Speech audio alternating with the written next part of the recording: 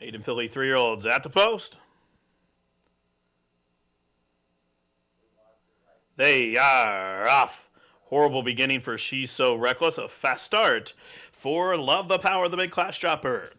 Dunkirk Survivor came away racing in the second position. G-Code is out in the middle of the track racing third. Parker Elizabeth, the Florida Invader, races along in the fourth position, about 4.5 lengths off the pace. Then we'll find Passions of Success a length in front of Flashy Julia. Then 2 lengths further back to Mariah Hill, La Femme Petite, and a long way last is She's So Reckless. First quarter 22-4. Love the Power on the class drop, confronted up to the outside by Dunkirk Survivor. These two are 3 lengths in front of G-Code, who's being ridden to keep pace. Parker Elizabeth is fourth, still has about 10 lengths to find as they're outside the quarter-mile pole, and Love the Power has shaken clear of Dunkirk Survivor. Fresh challenge coming from G-Code as they arrive to the top of the lane, but Love the Power is opening up here, half in 46-3, and Love the Power by the 8th pole is drawing away in the stretch here. Love the Power in front by 8. G-Code going to try to hold second, but Parker Elizabeth has raced him to that spot as they race down toward the wire. Love the Power on the plunge wins by about 9 in the end.